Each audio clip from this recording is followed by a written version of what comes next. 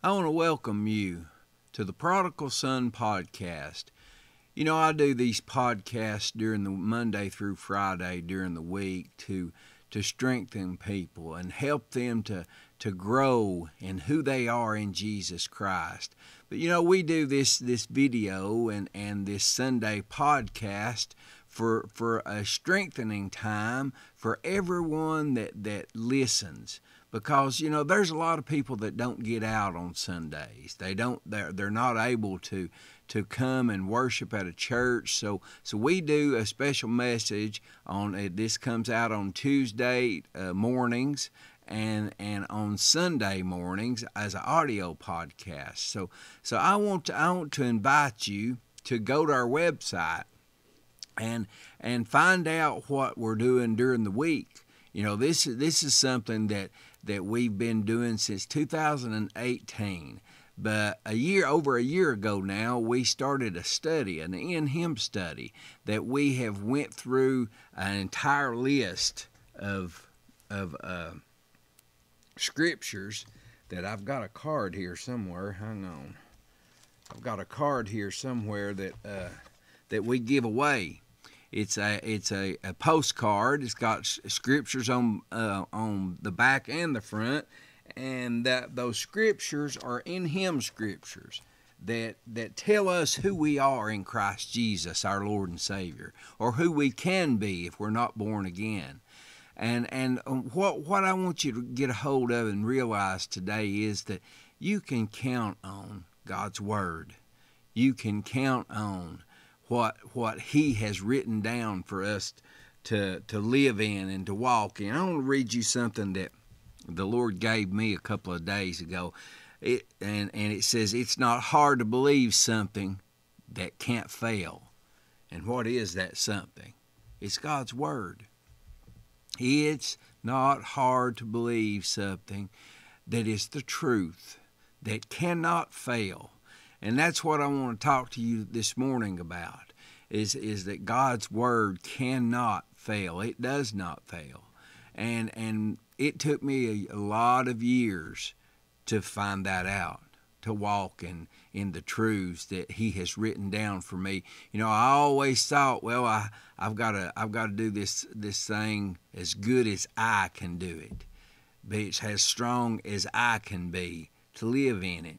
And I made a mistake. I made a bad mistake that cost me over a decade of my life, and cost me a lot of time as in my relationship with God, because I was away from Him. I was out of His will because that I didn't realize who He had made me to be, who He had made me to be through Jesus Christ, my Lord and Savior. And when I come to realize those truths and started getting into those truths many years before I started this podcast, when I started realizing what God was really saying about me and about every other person that walked the face of this planet, it changed the way I looked at things. It changed the way I walked my daily walk with Him. So I want to get right into a very special scripture. And it's in the 55th chapter of Isaiah, and starts with the 8th verse. It says, "For my thoughts are not your thoughts, neither are your ways my ways, says the Lord. For as the heavens are higher than the earth, so are my ways higher than your ways, and my thoughts than your thoughts. For as the rain cometh down, and the snow from heaven, and returneth not thither, but watereth the earth, and maketh it bring forth and bud, that it may bring seed to the sower and bread to the eater." Now listen what this 11th verse is. It says, "So shall my word be that goeth forth out of my mouth. It shall not return unto me void, but it shall accomplish that which I please, and it shall prosper in the thing whereto I sent it." Now, I can remember 30 years ago, close to 30 years. I guess it has been 30 years ago, reading Isaiah 55, and preaching a message at a church as a young man in my early 20s. It just, probably my mid-20s by then, but it's unreal what I missed back then. And God has given me the desire and the commission, the marching orders to teach others what I missed years ago. You know, I've told this story over and over on this podcast, but you know, it wasn't just but till just a few years ago that I realized what God showed me so many decades ago. That man was me. I've told the story about the picture that God showed me over almost 30 years ago now, and it was a picture of a old dehydrated man, malnourished, look out like he was on his last leg, standing in the middle of a crystal clear river, dying of thirst, thirst, when all the water that he would ever need, he was standing in it. And you know, I tell the story at the jail a lot because these pods that we're in the jail, they're, you know, probably 30 feet wide maybe, and they're a large rectangle, and I tell them just the river that this man was standing in was, you know, about as broad as one of these pods, and it was about knee deep in some of the clearest water that you've ever seen, but yet he was dying of thirst. And I didn't get it back then. I thought for a long time that man was a lost man, that man was a man that just refused to accept Jesus Christ as his Lord and Savior, to be born again. And I had no idea that there was anything more than that to it. But not many years ago, I walked out of the garage out here at my house and was walking across the yard, and the Lord spoke to my heart. He said, that man wasn't a lost man. And 3 decades before, he'd shown me that picture. And 3 decades before, I thought that man was a lost man. And when the Lord spoke to my heart and told me that man wasn't a lost man, I knew exactly what he was talking about. That picture that he had shown me so many years before that. You know, over the years, I've thought about and seen that very picture. I can see it in my mind's eye today of that old man just dying of thirst, dehydrated, malnourished to a point of death, refusing just to bend over and take what he needed. You know, I don't know if he was refusing or just didn't know, because what I'm about to tell you changed the way I looked at that picture and what I thought about that picture for so many years before that. The Lord spoke to my heart and he said, look, son, that man's not a lost man.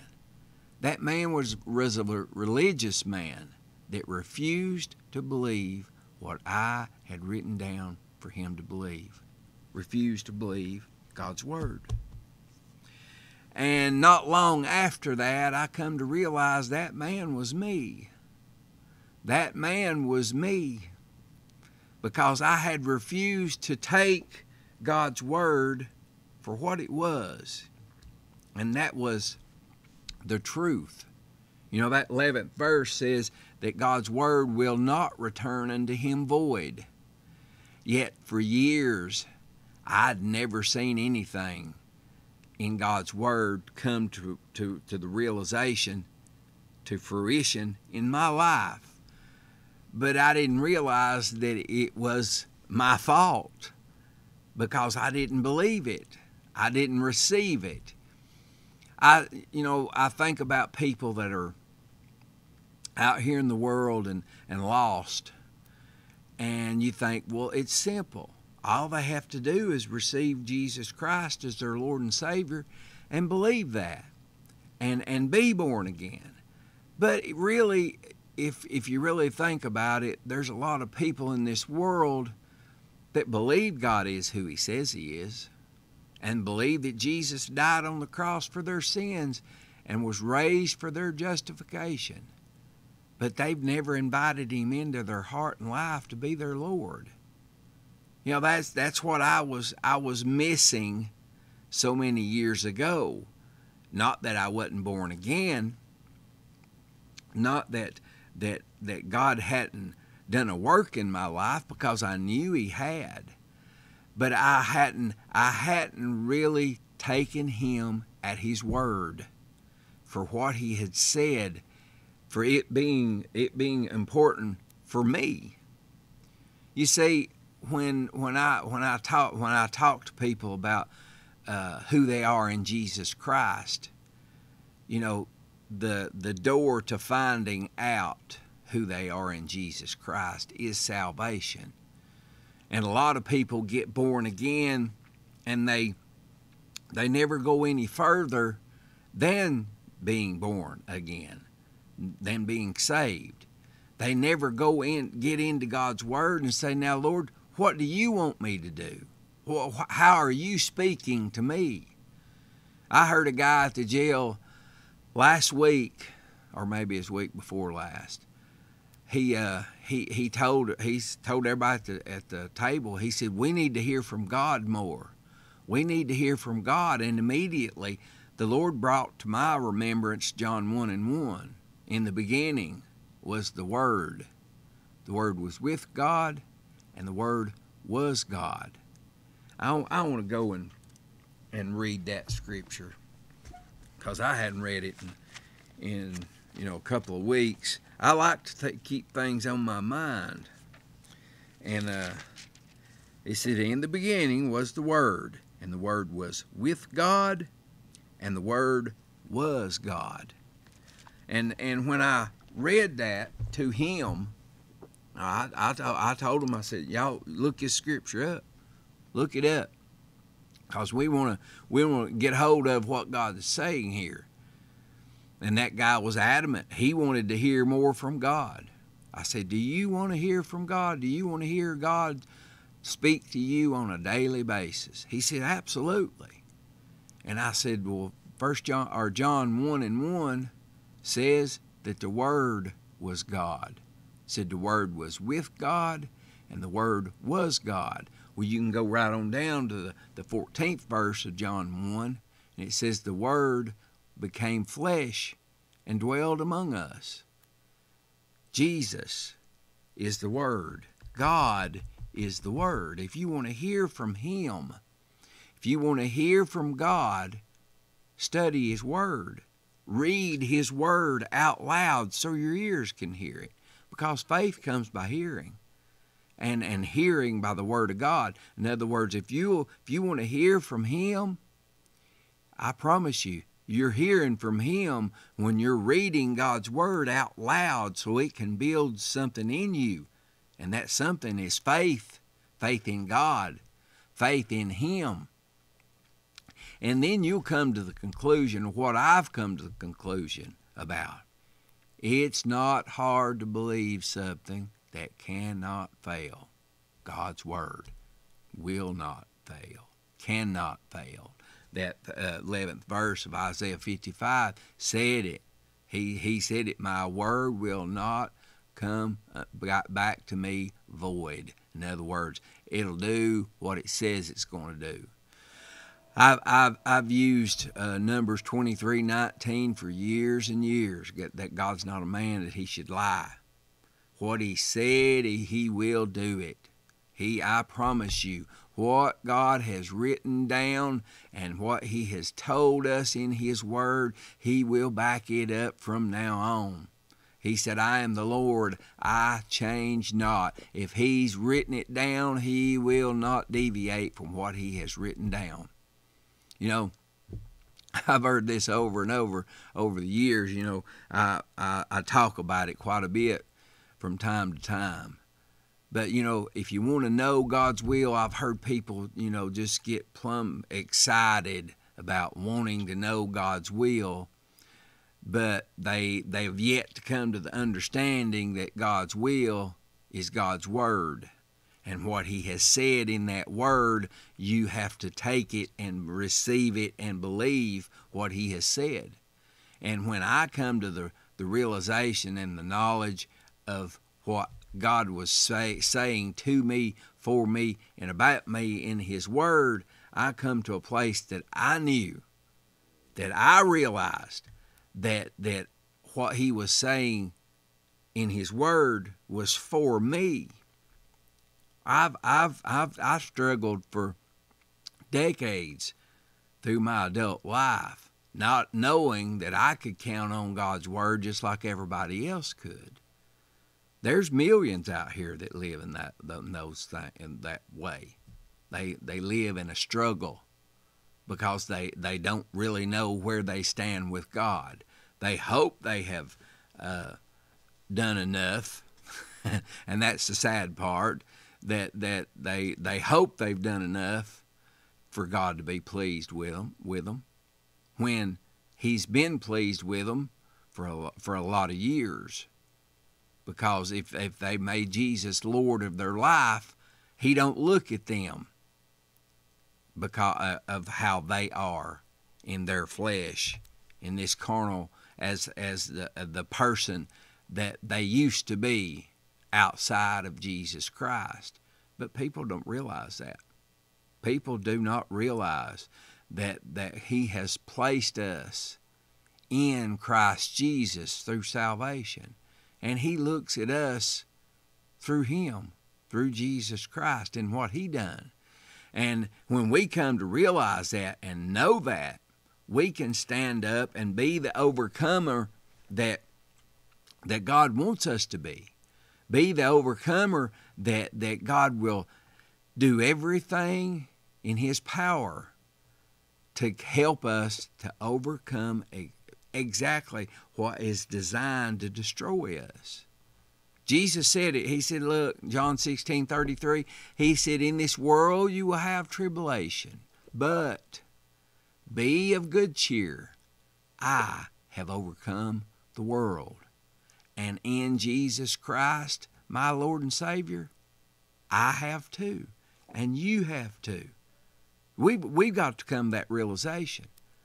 We cannot live a Christian life in a mode of religion, in a mode of I've got to do all that I can do to please God. The Bible says it's impossible to please God without what?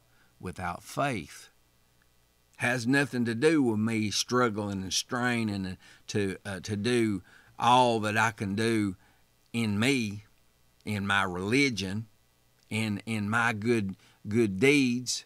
Now, don't get me wrong, good deeds are a good thing, but they are not the root of your salvation. They're the fruit of your salvation. Good deeds are the things that you do because Jesus has saved you. And there's a desire in your heart to tell others about what he has done in your life. It doesn't merit you anything as far as salvation is concerned. Our salvation came through faith in Jesus Christ, through the grace that God has given us when Jesus came and died on the cross for our sins. Look, we couldn't pay for all the things that we had done. There's no way in this world that we could have ever paid for all the mistakes and the sin that we had committed. I feel like the Lord wants me to go over into 1 Peter 1:18, if I can get there. 1 Peter 1:18. It says, for as much as you know that you were not redeemed with corruptible things, as silver and gold, from your vain conversations received by traditions from your father, but with the precious blood of Christ, as a lamb without spot and without blemish. Listen, you and I weren't redeemed because we were good churchgoers, because we went to church every time the doors were open. Don't get me wrong, that's a good thing. If you want to grow in the grace and the knowledge of Jesus Christ, go find you a good Bible believing church. And I'm gonna say this: if you need help finding a good Bible believing church, get in contact with me, because I will do my due diligence to find you a good, strong, Bible teaching, Bible believing church that you can grow in. But I'm gonna say this: a good church attendance record does not merit you anything as far as your salvation's concerned. Now, you need to go. You need to be fed. You need to be strengthened, not with the religion or man's traditions, but be strengthened with this precious word that I'm so adamant on teaching you, that it's the answer to every question you'll ever need. It's the answer to all the struggles that you've lived through your life. I'm going to tell you something. I struggled the biggest part of my adult life because I didn't believe what God had written down for me to stand in. I didn't think that I could ever measure up, and I struggled in that. And it was the farthest thing from the truth, because Jesus had made me that new creature. He had recreated me through the new birth and given me all that I'd ever need to stand before God strong, stand before God confident. I won't ever forget a man that he's a friend, good friend. Think the world of him.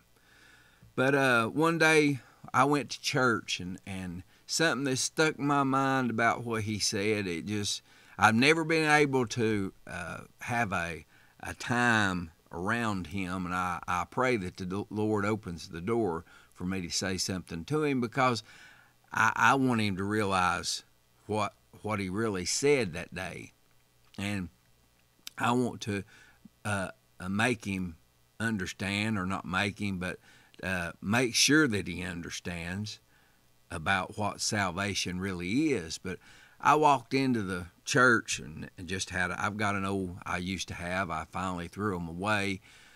They got so dry rotted and ripped up. But I've had an old pair of camouflage pants that had the knee ripped out of them by a chainsaw, and just, they'd been sewn up, just ratty old pants. And I just threw them on and come to church, and he said, you gonna preach in those? Or he said, what if they ask you to preach? You gonna preach in those pants? And he was just giving me a hard time. He's a friend. We cut up and go on, and I said, man looks on the outward appearance. God looks on the heart. And when he said something that has stuck with me all these years. He said, yeah, that's what I'm afraid of. And I've never forgotten what he said. That's something that we need to be confident in. That God looks at our heart and knows where we stand, if you'll get what I'm talking about. Jesus died to make us those new creatures, to give us the confidence of not to ever be afraid of where we stand with God. That statement he made that day has stuck with me for a lot of years. And I believe that one day the Lord will open the door, because I'm not around this man very much, and when I am around him, there's usually a crowd. We don't go to their house or nothing. We're friends, but that's about it. But I pray that the Lord opens the door for me to get hold of something to say to him to help him, because salvation is important. Salvation is very important. And what we have to get hold of and realize that what Jesus done on the cross, he really done it to make us strong in him, to justify us in the eyes of a loving God that loves us and cares for us and wanted to make a way for us to be right with him. But there's so many people that are born again, but they struggle over and over, day after day, week after week, year after year, because they don't know who they are. They don't know who God has made them to be. They don't know what he wants to do in their life today and tomorrow and for the rest of their life, because they find it hard to believe what God has said in his word. And I'm going to say it again. It's not hard to believe something that cannot fail, and that's God's word. It's not hard to believe it. You say, well, I beg to differ with you. It's hard for me. No, I'm going to say this. You don't know what really bearing down and deciding in your heart by faith that what God has said is true above anybody's opinion. Because the devil and religion will do its best to knock you off of that faith in that word. I mean, he will do his due diligence to knock you off of that word. The Bible talks about it. It says when the word is planted, the devil comes immediately trying to steal it, trying to destroy it, so it can't take root in your heart. And that's what this whole podcast is all about, is teaching people who they are in Jesus Christ so that they can stand strong. They can become what God has made them to be, and that is new creatures in him, that they can walk strong in that knowledge, walk strong in all the things that God has made them to be, not in religion, not in their good deeds, even though those are important. I'm talking about good deeds are important. Morals and ethics are very important in a Christian's life, but they don't save you. They don't. And if we will stand in who we are in Jesus Christ and believe what he has said, there's nothing hard about seeing God's word work in your life. But it takes faith in that word, faith in God, faith in him. And you build faith through listening, through hearing. That's the reason we do all these podcasts, to help you grow strong in who you are in Jesus Christ. Grow strong in this word, in God's word, because that's the strength that'll last. Now, I've got a question for you today. I want to ask you, are you born again? Do you know Jesus Christ as your Lord and Savior? Like I said, there's millions that believe in God. They believe in Jesus Christ and what he done, but they've never took the time to accept Jesus Christ as their Lord and Savior. Do you want to do that today? Do you want to be born again? Because it's the most important decision that you'll ever make.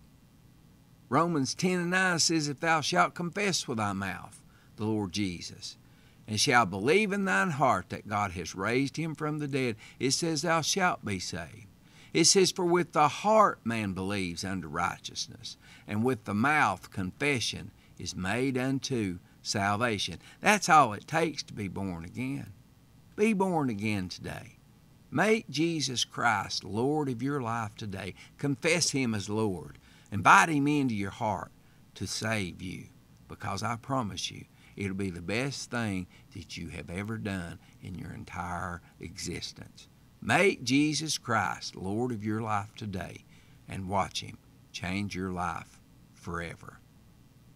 Now, I want to encourage you, go to our website, get in touch with us. It's the-prodigalson.com. Go to get all the resources we have on there. There's a phone app on there that will allow you to download every podcast that's ever been recorded and put out on this podcast, and they're free. It's free. There's no charge for anything on that website. The Lord has commissioned me to make sure that people have the resources, and that to find out who they are and find out what God has said they are in Him. And He's given us the resources to do that, to give His Word away free of charge all over this planet to anybody that'll download it. Now that brings me to this next point. Partners, thank you for all that you do, sowing into this ministry so that we can, helping us make sure that God's Word goes out all over this planet free of charge. Partners, you got a part in that. I pray Mark 10, 29, and 30 over you today. 100-fold return over everything that you sow into this ministry. Now, if you're not a partner, pray about becoming a partner. Pray about what God would have you to do to sow into His kingdom today. Go to our website. Get in touch with us. It's the-prodigalson.com.